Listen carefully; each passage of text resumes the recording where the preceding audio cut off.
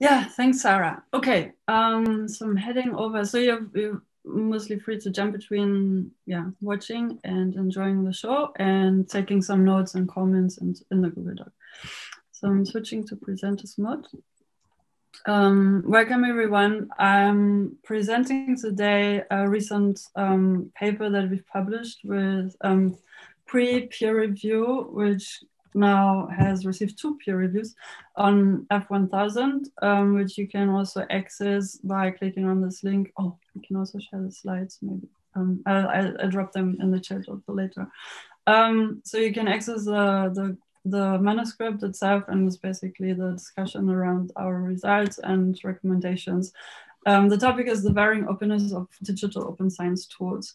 The project was initiated by Louise Bezuidenhout. Sorry for pronouncing. I keep struggling with pronunciation sometimes. Yeah.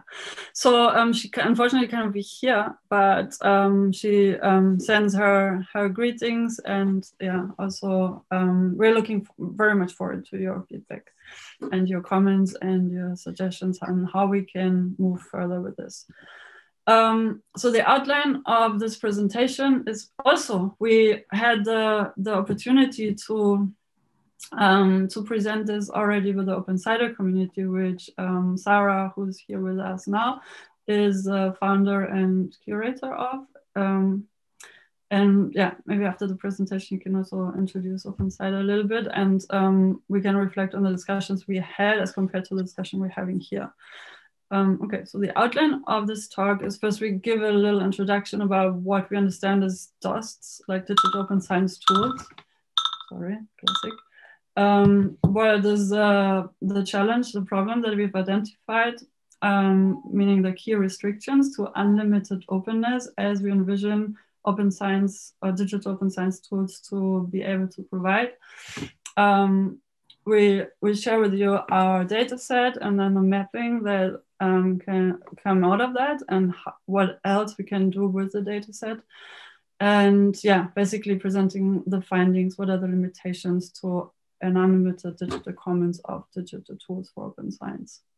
And of course, group discussion amongst us, and yeah, Q&A. Yeah, this basically open science as we understand it, and also I think many of us here in this round can subscribe to, where open science encompasses a collection of activities, principles, and tools oriented at making scientific research accessible to all levels of society, proposed to increase transparency, efficiency in research workflows and scholarly publishing, possibly around the world. And this is basically what we often assume is already happening. What we're pointing out here is like where it's still not happening, but we have we have the opportunity to make it happen by making sure that the current limitations and bottlenecks can be worked through. And this is basically what we propose. And then all the things in the box that we're all familiar with. So these are the principles of open science, what comes into play. There's also open hardware, open source, open access, open data. We're all familiar with that. So the open science ecosystem has, like the way we argue in the paper is that, of course, everything undergoes an evolutionary process. And it's not that we're critiquing that things are the way they are. And what we also show is that most of the tools we're using here originate and still continue to be based in the United States, in the UK, and Western Europe. We're just highlighting what are the challenges for researchers in other parts of the world, and then and making suggestions, and also want to continue the discussion with all the stakeholders involved in how can we make it work for everyone. Of course, we understand that digital tools are ubiquitous part of open science, or is this really the case? Is everybody in compliance with that statement? Online applications assist researchers to share and collaborate. It has enabled a lot of things in a lot of communities also to start participating. So yes, the enabling moment is there, and we're suggesting can still be increased. Many of the tools have changed the way that research is being done. I think we all have experience and lived through that, and also pushing, like many of the actors also in this round.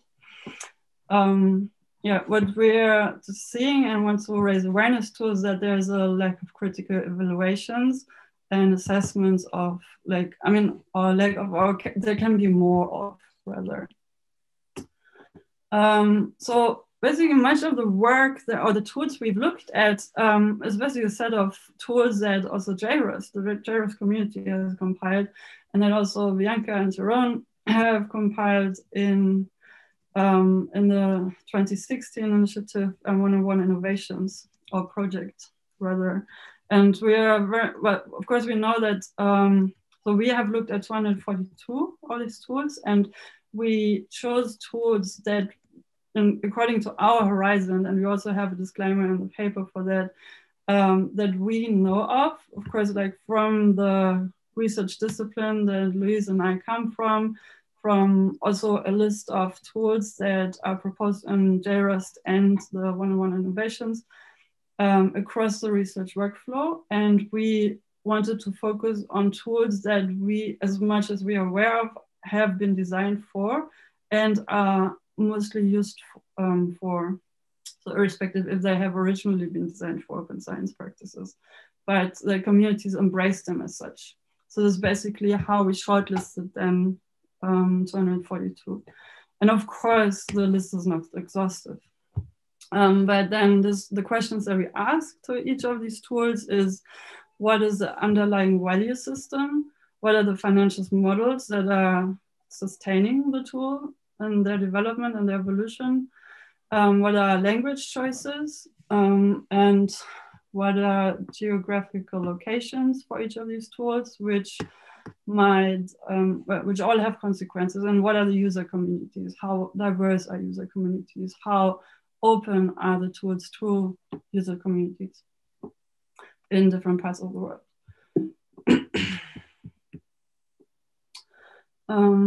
So yeah, basically, again, this is a list of aspects that we also discuss in the paper, and this can also serve as discussion ground and to ask those who actively develop tools if these are things that you have also the capacity. So don't see this as an accusation of this needs, like, why are you not doing this? Rather, can we create capacity for addressing all of these concerns that we have, and is this being shared across the community?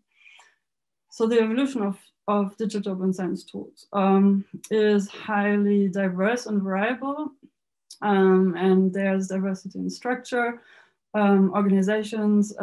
Like often we have a case where one researcher sees a gap and then starts an organization of some sort and builds a community around that gap and develops a tool to fill the gap.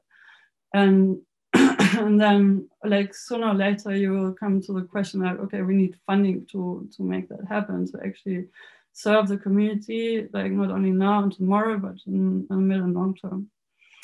And there's different funding models, and yeah, as I also already said in the previous slide, so aspects again are also geographic location, language, recruitment strategies to build community. So who are you reaching out to build your community? And for users and also supporters of the tools, and to test the tools. And yeah, so aspects of scope, is it disciplinary or more region oriented? And how specific, if disciplinary, or what aspect of the research workflow is being addressed? And what is the purpose of the tool? What is it trying to fix? Or what is it trying to fill in a gap, as a gap? And like, is there an idealistic view behind it, or is it purely pragmatic? Often it's a mix of both. And is it user driven, or yeah, rather top down, that the funder thinks, oh, we need this and this way, we put money on it and have it developed, and then there might be more or less communication with the user group and the developers. And then power dynamics. So there's different power dynamics always in different projects and initiatives, also for tool development. Who is giving money for tool development? For what reason? What are the strings attached? Are there any strings attached? Like yesterday in a discussion there, somebody said, like, there's always strings attached with funding and investment. So yeah, what are these strings and why? And and does it then still serve the community?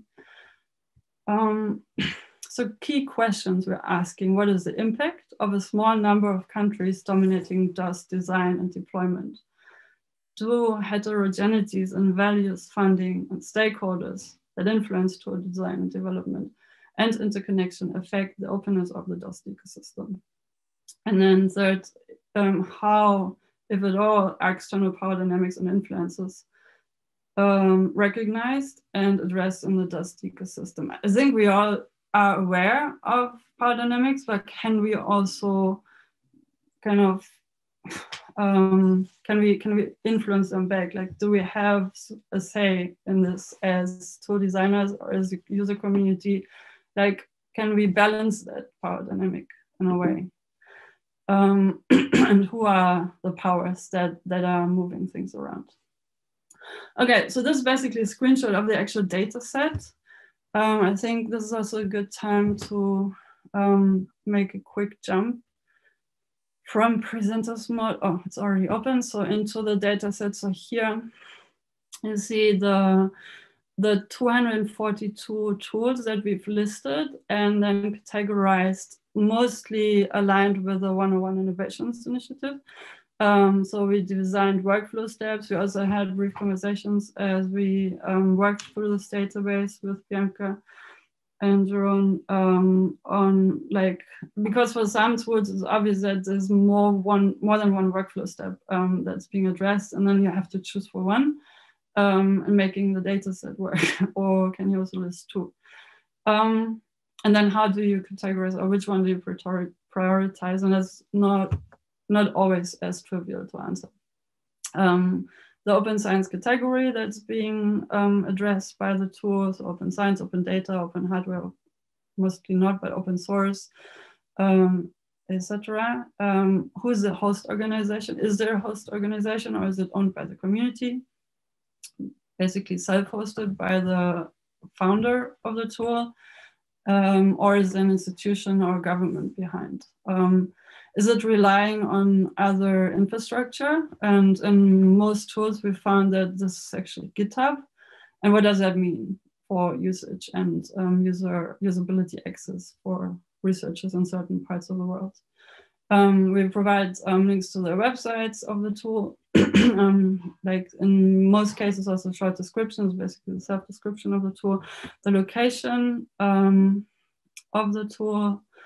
And we've tried and clustered that. Sorry. Then funding sources. Yeah, and I mean, we of course working, like, those of you who have worked with databases before, at some point you have to cluster to make the data set be workable. So we decided for certain clusters of grant versus institutional funding versus various and mixed grants to varying degrees. Of course, there's variations and all of that. Sorry for the rolling. I think so maybe I need to kind of do some ceasefire mitigation. Okay, is there a fee implied, or is it free to use? Yeah, so these kinds of questions. You will have the link to the Google Doc after I end the presentation. I'll share the links so you can scroll through yourself. Okay, back to the presentation. So then this is also like the table that we designed for the paper. Do I need to? I think I just stay in this mode now. So not to go through all of these, but to pick three. So learning from the attributes. So recruitment of user community marketing, the elements that we see are part of that activity as word of mouth, or the variations that come with them, word of mouth, advertising, sponsorship, mandated by funder, institution. So it can go either or. Usually it's a mix of all of them, depending on if there's already funding in place or not. How user communities are being recruited. And then what is, like, depending on how that goes, for which tool, has an impact on how the user community is then being set up, how diverse it is, how, like, proactively inclusive for also tech development by users in like across the world, or to what degree and what percentage as global representation. Another aspect is integration with other tools, can be intentional or needs-based, so that you have to use GitHub because ABC and whatever the community decides. And that then also has consequences on the interoperability of the tool. And then obviously for the host, which host are you choosing, or where is the host based? Is there like how big of an organization is the host? What is the host country? May or may not have consequences again for the user community, or for a fraction of the user community. And how inclusive do we want to be? How inclusive can we be based on political circumstances? Okay, so all of this also reflects into a map, and so these are screenshots from kumu.io, which is a data visualization tool. So here we can cluster by workflow step, by host location, and see clustering overview by host institution for the tool. So yeah, so this is basically clusters for basically GitHub and other. So you see that the clusters are very few, which can be alarming or not. It's just something that we raise awareness to. It's like, let's be aware of this is happening. So, and this has consequences on usability. So basically the finding, surprising or not surprising, I think for most of us, not surprising, and most digital tools we use for open science in a Western-driven context are being developed in the United States. And like without critiquing that negatively or positively, it's just a fact. For digital tools that we have researched and also other communities have researched and put together. And then others are being developed or have originated in the European Union and the United Kingdom. And then there's 2 tools that are registered in both the US and the UK. And then others are basically the rest of the world, and basically also a handful of countries.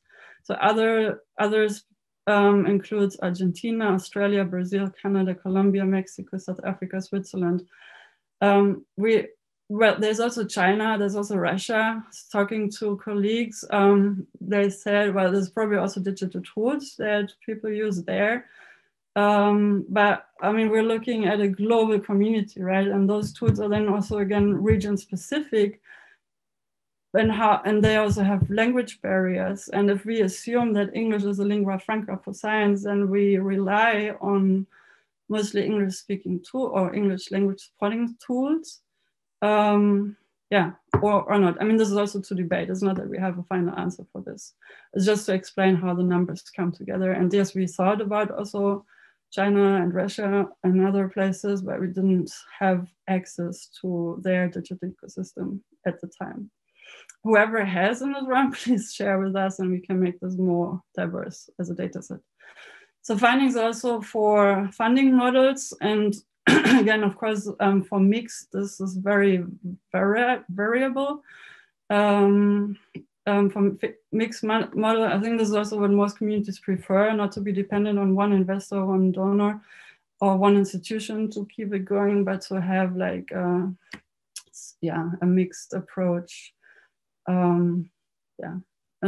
But for some, there's also a commercial approach. So you charge a certain user group a certain amount, or the libraries or whatever. And yeah, so the fact is we have to eat as tool developers. So someone needs to pay the price for HR and tech development and hosting. And who is this? And this is, again, not to critique, but just to put them, like, to map it out. Like, this is what we see for this data set, not exclusively. Okay, and then another finding, and I'm very glad that we have some of the representatives also in this discussion round, is you find that some tools operate across the research workflow. And that is basically for, well, GitHub, depending on how you want to, if you want to see GitHub as a tool per se, or an infrastructure provider, it's probably both. You see that it's like from our data set, it has quite the biggest kind of support for the most variety of tools, or the highest number of tools placed in GitHub. The Center for Open Science has, and we can also look into the dataset, what's behind that. So it has developed a list of tools and workflow steps or digital approaches for various aspects of the research workflow. Digital science, of course, pictures in here, and also others that we are all very much aware of. Elsevier is also looking to cover the research workflow. Wikimedia, we had a presentation with animation yesterday. So that's an option. Our research, Jason and Heather, have four workflow steps of 5 tools that they offer the community: Science Open and Public Knowledge Project. Yeah, I mean, not throughout the workflow, but you get the idea. So this is also a dynamic or an evolution that we see. So many of the tool providers have evolved into covering or in designing tools that help us to cover the whole research workflow. And that's great in itself. And it's also good that we have options. And I think a question that we want to ask here is like, is this, as we see this unfold, how can we make this work for the global community? And how can we inform users and not to end up in competition, but to make these organizations and tools be complementary to each other, and also basically specify to user groups which tool is good for what research question. And I personally think that shouldn't be a matter of, oh, digital science is good for earth sciences or something. So it shouldn't be a question of which discipline you work in or which region of the world you work in, but rather project-based. So which tool makes most use for which kind of project, and then the project leads or the project teams can decide, okay, this tool is most feasible for us because ABC. But how can we help users to decide for that? Okay, I'm also getting excited. Is this enough food for discussion? Another table also in the paper is, well, this is actually a crucial aspect. So here's where it gets tricky for some people, not most, but some people in certain parts of the world, the terms and conditions under which digital tools can be used. And we have here outlined, and again, not to critique or accuse, but to highlight the national and the geographic and the political constituencies and situations and power dynamics that are beyond our reach as scientists, that do have a real life consequence for researchers in certain parts of the world. So both GitHub and the Center for Open Science operate out of the United States, and as such, they have to deny by legislature, as I understand. And this is basically more Louise's expertise with sanctions and consequences for certain countries and their academic activities. But I think by national legislature, you have to exclude researchers from certain countries from using your system. Otherwise, you commit a crime in your own country.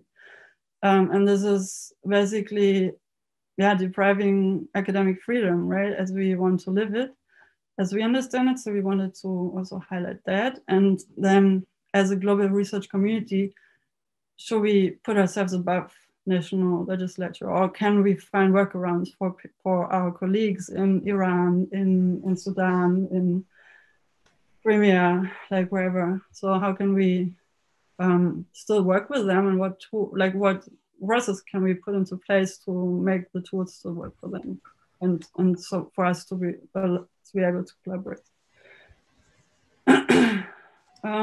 So there is unequal levels of openness in the digital tool ecosystem, is a fact, and I think we all knew that before. And with this kind of assessment, we just want to kind of look at some of these. And again, it's certainly not exhaustive. I want to kind of have a debate and, or not debate, like a constructive discussion on how we can work around this. Okay, so enough of critiquing, but basically a heterogeneity of the actors. So like we also want to turn this in a more like that's a challenge, and let's now think solution oriented and positive out of here. but let's analyze the situation, and then what are the opportunities, and how can we move forward from here. So I'm flipping through these slides, and we can come back to this as we discuss. Another thing that we wanted to raise is also, let's think about open science and digital tools for open science also as responsible research and innovation. And there's a huge opportunity here to kind of drive economies, to balance imbalances, or to balance out imbalances that exist economically, and to allow participation on a global level. So yeah, and so of course, what open science surely enables is transparency and reproducibility, which then again can drive also innovation on a global scale and also on a regional and national scale. Yeah, and how can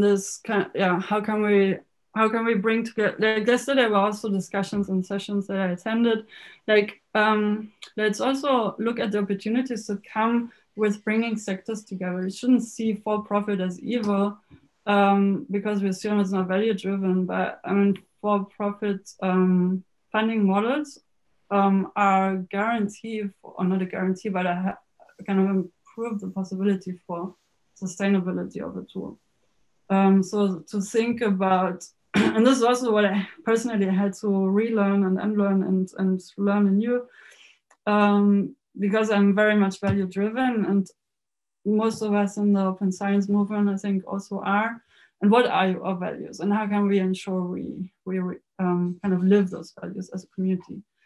And for that, we need money on the table, and we need to pay fees, and we need to pay salaries. So yeah, so again, like personally, I would say a mixed approach is always good, and how much of which is healthy, or what is, yeah, okay, let's leave it there. I'm getting too much kind of back and forth.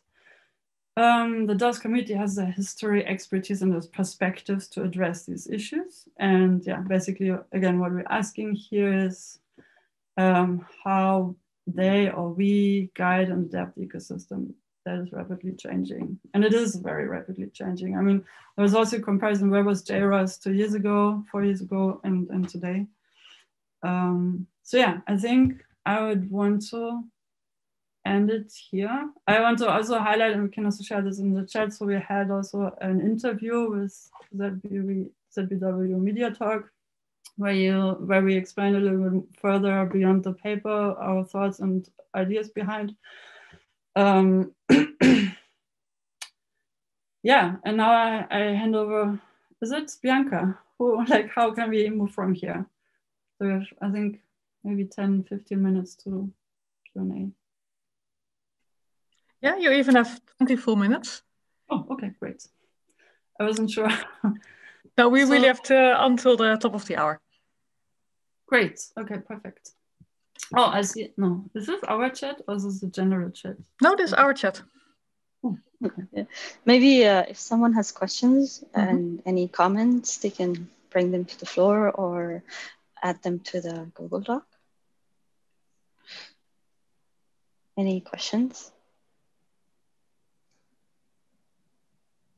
Okay, I don't see any questions coming in the Google Doc.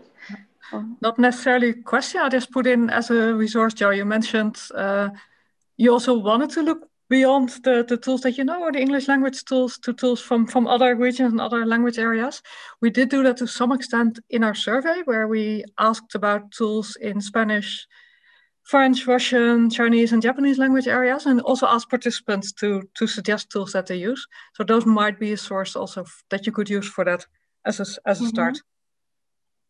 Cool. Yeah, great. Thank you. Now, where is it? I put it in the document.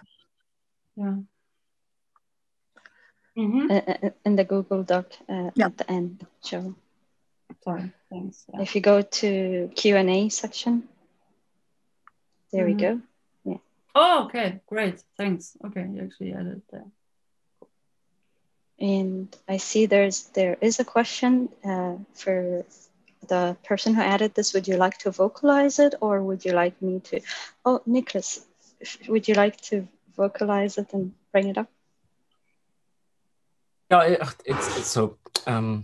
I always wonder about this, and it would be very good to hear. I think in this group, at least some of the hindrances, because there are frictions, there are circumstances, there are causes that lead to less uptake of open science or open scholarship tools than I think we would sort of collectively and individually like to see in various African countries. Just wondering if we could have a brief look at what those hindrances are. I mean, you've explained some of that, but quite concrete. I'm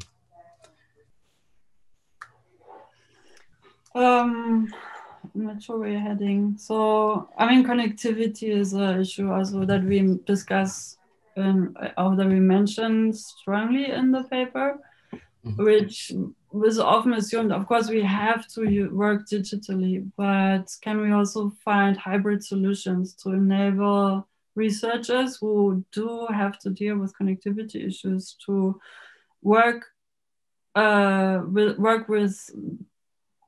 like ICT infrastructure with laptops and mobile devices, but not assume that everybody can be connected 24/7, as we have in actually very few laboratories. Well, relatively, well, not very few, but so like looking at these realities of researchers and under-resourced research institutions and universities is basically also a good starting point. And I mean, the technology is here. There is ways to buffer information, to kind of write or feed into information into databases that can be pushed online into the cloud once you have internet. That's one way, basically. Were you thinking of something else? And then with repositories, another thing which I'm not sure to what degree we mentioned, but ownership for me personally and as a African archivist is also important. So where is the data being archived? We do have servers in, like there's kind of nodes for it, or basically these giant servers I'm talking about in Frankfurt, Germany, and is it Boston, United States? I think in the US there's like several. But then those countries also own data from other parts of the world, which can be a political no-go. Like also for the European Union, it was like in my research context, like it was clear that we cannot use American tools for, not even Skype, for communicating, because the work might be patentable, or you don't want to be scooped or whatever. So there is also competition on national scale, but due to the fact that there is no strong server capacity in the global south, automatically leads to the fact that if they share their data digitally, it has to be stored outside of the continent, like in Africa's case. And that's a problem. And why would they do that? So of course they don't participate. From a governmental level, of course, the individual researchers might think otherwise, but yeah, these are just two things that come to mind. Thank you. Why is my screen yellow now? Yeah. It's beautiful. I don't know why this is happening. Maybe I should unshare, but I can't even use the button anymore. Okay, other questions? Or comments? Like, is this something that you've already thought through and kind of addressed in your... Okay, I have a question. I was actually in the process of typing it out, but I can just vocalize it. So in terms of infrastructure, how about in the continent? How about working closely with the NRENs, especially the ones that manage the infrastructure for at least the academic institutions in the respective countries as a starting point, or maybe hosting services, because their work is to provide internet infrastructure to support whatever resources that the universities might need, even the research institutions in the respective countries in the continent. When I say the continent, I mean Africa. So like TENET, KENET in Kenya, has that been considered? I mean, where are you asking? For Africa Archive, yes, we actively do that. For tool development, I don't know. Like this is what that's what I'm asking for the tool development, not for Africa Archive, for the tool development as a possibility to look at how you could work with them. Bearing in mind we are very cognizant of the infrastructural challenges, but the NRENs are available to offer the support, at least as a starting point, if you're targeting the academic institutions. How does that sound? To me? Yes, Joe. So yeah, I think in most cases it's also a question of that. I mean, again, is the capacity there in tool development to think really on a global scale, and then who can you reach out to make that happen, that inclusive design process?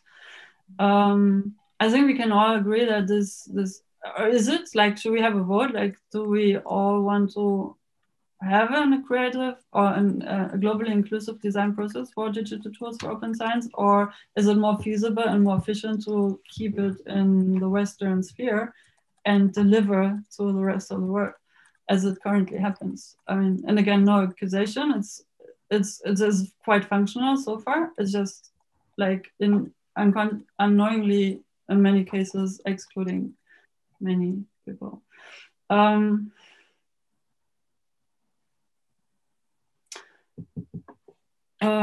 Yeah, I don't know, but I think the challenge for to develop is, from what I can see, but maybe Eric can, if you could say a few words on this, is that you wouldn't know where to start, because it's like also for us who worked in the African context for 2.5 years, we're still learning like every day and very basic things like who's responsible for what is the capacity, who can talk on behalf, how can we move from here? So I'm not saying like we're not assuming it's easy, but there is also stakeholder analyses, and you can recruit also key organizations like, I don't know, starting with the World Bank, the African Union, and the African side of things. But is the capacity there for under-resourced developer teams? Like, it's another question. And how can we bridge that? Eric, do you want to share? Yeah, I mean, I think there's a line there where, is there a point where you can repurpose tools that are built, not recreating the wheel, but still within a context that is owned by your region and your stakeholder? Is that something that can be locally stored and managed and facilitated and cultivated? I think so, but that's something that each region sort of has its own internal conversation to determine if that's the right approach for them. And we see that in regions around the world with varying degrees of approaches on their part in terms of using established services and tools as you documented there. But yeah, I think there's certainly a possibility for having something in the middle there, where it doesn't have to be either extreme in the margins. Yeah, thank you. Umberto, would you sorry, would you mind sharing your experience from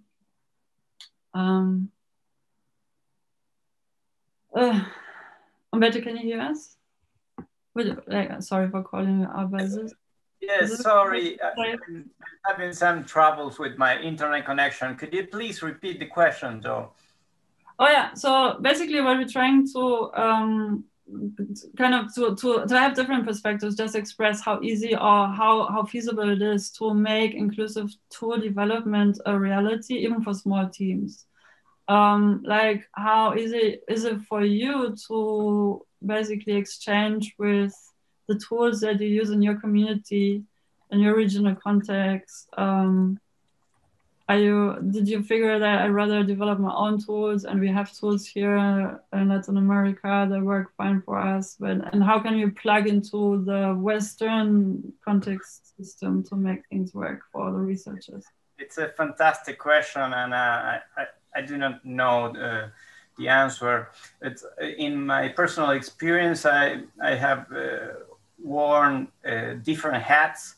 My usual hats, it's a virologist, and I work with plant pathology, and sometimes I feel the need to get into some specifics about trying to share my information at the regional level and beyond the global conversation, which is science. And in that specific occasions is where I try to find new ways to try to interact with more people and be more inclusive and equitative. And it has been like a learning experience in trying to interact with people who knows how to do things, because I ignore how to program, I ignore how to make things. So it's about trying to speak with persons who are able to do stuff. You may have many ideas, but if you lack the skills, it's very difficult. So I can say, to be a little bit short, it's like I try to reach out and ask for help and try to learn from people who have been in this field for so much time, and try to reach out and say, hey, this is what I cannot do. Are you able to do this stuff? But that's only how I experience things. Yeah, thank you. You're welcome. I also just shared the data set sorry for being so late with this, but yeah, you can skim through it and also leave comments if you wish. Also, if you have suggestions, you can leave it in the Google Doc or the spreadsheet as a comment, what we should add and who we can reach out to add more. Peter, would you mind because open knowledge maps also early on, so like I think since the beginning, you had language diversity on your radar and you implemented from the upfront, also facilitated through base search, as I understand, which made it possible to discover research not only that's not limited to English. So how do you work with open knowledge maps around these issues? Yeah, thanks. Absolutely. I think for us, diversity and inclusiveness is really key, and we really try to follow through on this, right? So, and early on, we started a community program where people around the world would bring the feedback to us from their communities, right? And we made sure that this really represents the wider community and all the continents and so on. And yeah, it brought a lot of interesting insights for us, and language diversity was one of them, which was initially not as much on our radar, right? But as soon as we got the feedback that this is needed, we started looking into it. And it's difficult, but we definitely want to give our best on this, right? And I remember the conversation that I had with African colleagues around this also very early on, whether they would rather like to have their own open knowledge maps, the African open knowledge maps, or whether it's more important for them to be adequately represented within a global open knowledge maps. And I think the conclusion was that they would like to have both options, right? They want to be adequately represented, but they also want to have the option to take the infrastructure and adapt it to their context. And that was a very interesting insight for me. And also, yeah, something that we keep with us. And of course, that's also possible with an open source software, but then it also needs to be easily set up, right? So that's something where we still are some way far from that, but we definitely work towards that. I think my major question around this is how can we get funders and organizations who are usually very regional, right? And there's a huge bias in funding a regional biased. How can we get them to really recognize this work? Because it's hard work. It takes much more time to do it this way.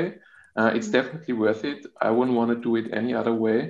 But it seems when it comes to evaluating a proposal or an infrastructure, then suddenly it's more about, you know, well, what's the exciting technical development or technical thing, or what can you do for us, right, as an organization? And then this work really does not seem to count for very much. And that's what, yeah, would be also, I mean, I don't know if any funders are in the room, but I asked this question, I think, yesterday or 2 days ago, how, if there are any plans of funders to make infrastructure funding more equitable and inclusive. And I'd really would like to see a discussion around that. Yeah, thanks very much. And we mentioned language as an issue, a challenge, and it starts with in the interface, to have an interface that's not only readable and comprehensible for English speakers, if it's your first or second language, because we have Francophone Africa is basically a quarter of the continent. We have an Arabic speaking community on the continent. We have a huge community that speaks also Portuguese, and then all these like African languages, obviously. When assuming that English must be functional for everyone, I mean, of course, is a necessary step. And as is rightly said, I mean, it would be good if every funder would just put like, half of the money goes into diversity, making a diversity a reality. So of course have the United Nations languages covered. So every tool has 6 languages as a default. That would be a good starting point, and we're far from that. Anyways, yeah, let's close on a positive note. Thank you everyone for staying in. I think, yeah, many of these issues have been raised in different rooms as well. Let's continue the conversation, and I think many of us are already working on one or the other aspects and many of these.